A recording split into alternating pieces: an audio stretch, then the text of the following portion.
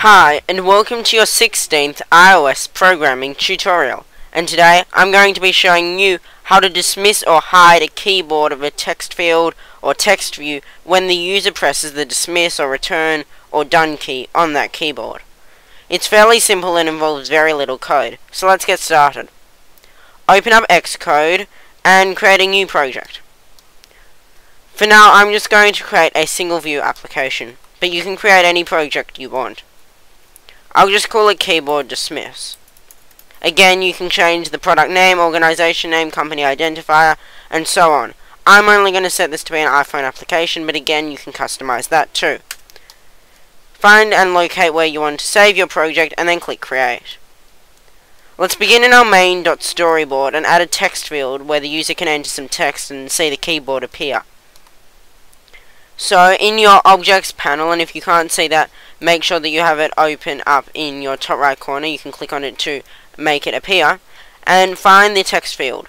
It's a white box that has the word text written in the center, and is fairly distinguishable as a text field. I'll just make mine slightly bigger.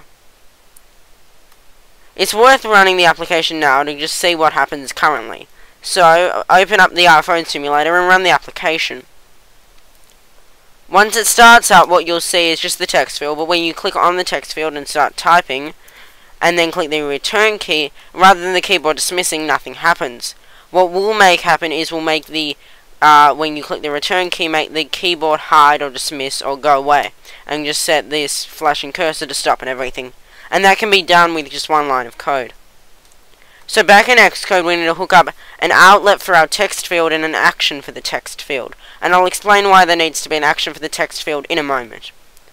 So open up your assistant editor by clicking on the tuxedo icon in the top right corner. And then make sure automatic is selected and viewcontroller.h. Then click on your text field and right click and drag in between the at interface and at end lines. And a box will appear, or a pop-up box. Make the connection an action, type ID, argument sender, and make the event did end on exit, instead of editing did end. Then we'll just call this text field dismiss. And then press connect. Then after the add interface line, add a curly bracket and press enter. Then right click again on your text field and drag it in between the two curly brackets.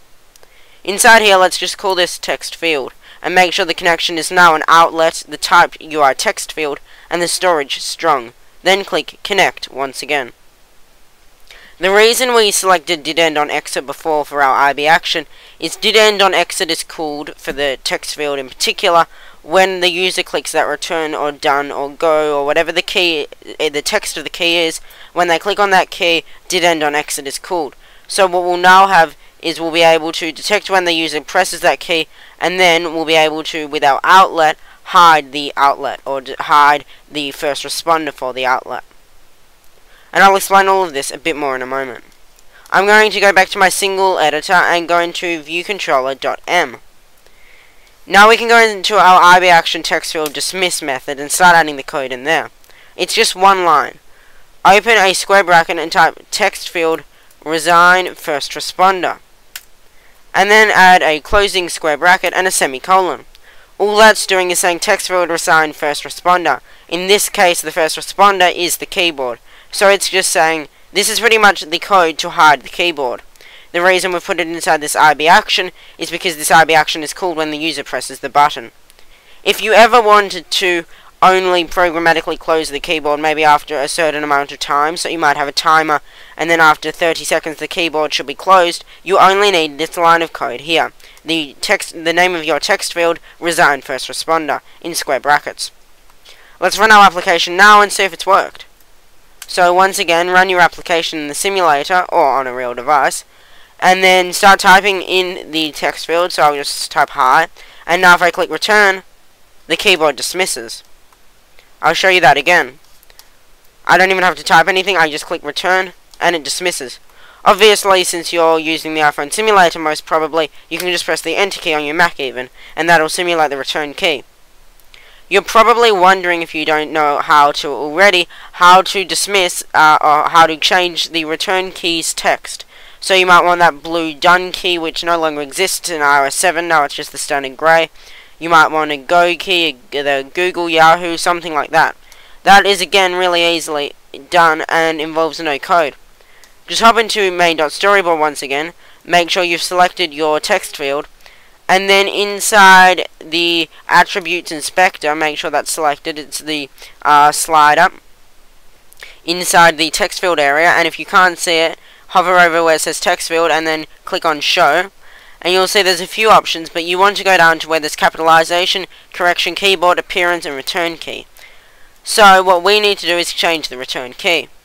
So here, if you click on it, you'll see all the options. Default is just return. If I can have go, Google, join, so on. I'll have done, because done pretty much sums up what the key is doing. Now if I click stop and run it again, you'll see that I've now got this blue done button. And if I click on that, it again dismisses. I could also change the type of keyboard and this would still work, as long as there is that return button. One thing to note is that the number pad keyboard, I'll show you that quickly, does not have a return button. And if you'll see now, there's no return button on the keyboard, so there's no way for the user to dismiss this keyboard. One way around this is to add a button above the keyboard and just show it when the keyboard appears. And what you can do with that button is just, when that button is pressed, all you need to do is use this text field resign first responder code, and that will close the keyboard. It doesn't matter what IB action it's inside of. I could put it in view to load, and it wouldn't matter. So that's how I can change the text field, change the return key text, as well as dismissing the keyboard, most importantly, when the return key is pressed. So if you've got any questions, comment on this video, message us through YouTube, visit our Facebook page, or visit our website, 99centsappdevelopment.com. All the links are in the description. Be sure to like and subscribe for more great content, and we'll see you next time.